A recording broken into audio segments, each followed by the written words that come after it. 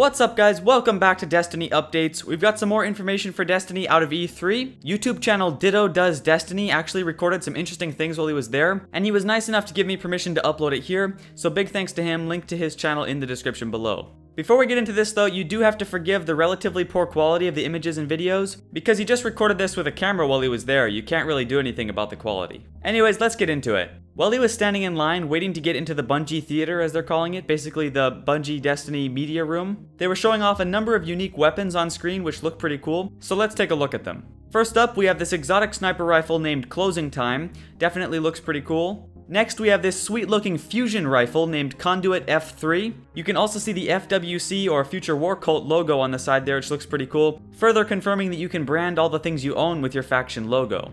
Next, we have this red hand cannon called the Duke Mark 44. It looks like it could potentially be the same one Joseph Staten was using during the live gameplay demo.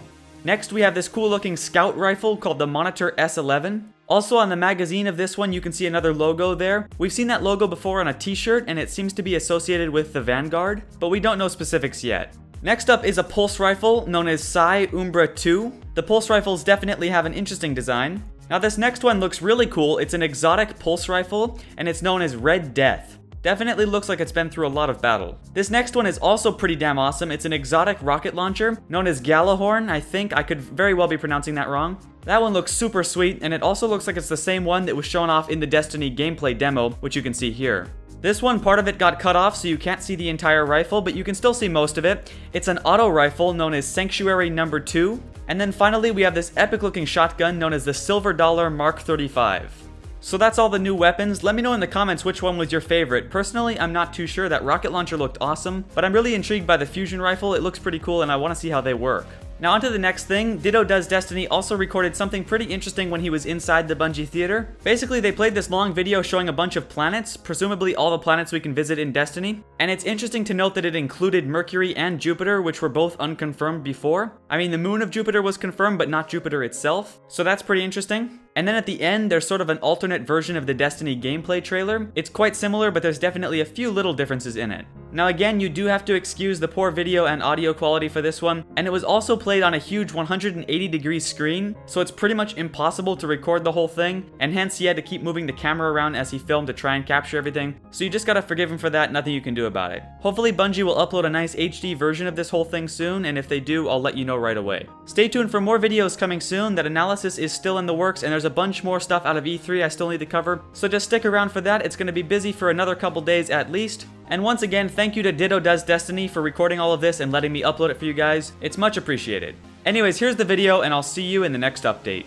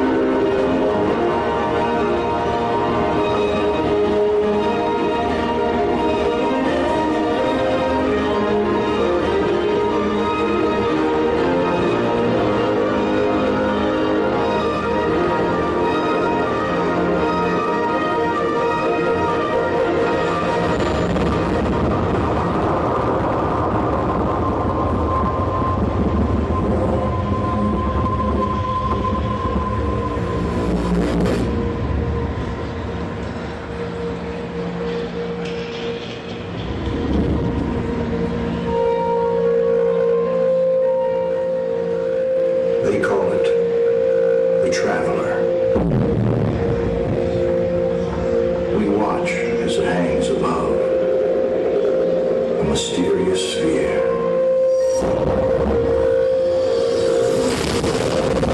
Silently protecting us. The last city on Earth.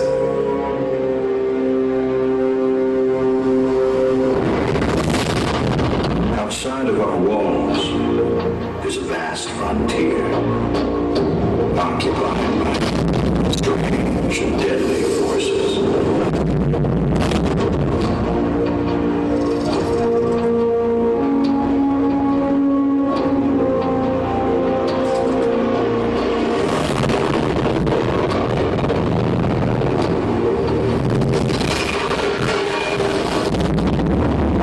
Planets of our solar system have been taken from us.